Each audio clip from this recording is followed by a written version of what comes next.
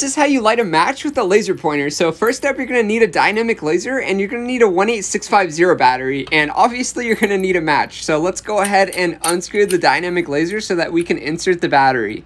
So now that it's inserted, we're ready to go. Oh, and another step is to always make sure to unscrew the cap of the laser beam so that it can focus it. So let's go ahead and unscrew it, and now this magnifies the lens on the laser beam light. So let's give this a shot. Hopefully this works. Okay, moment of truth. And it works.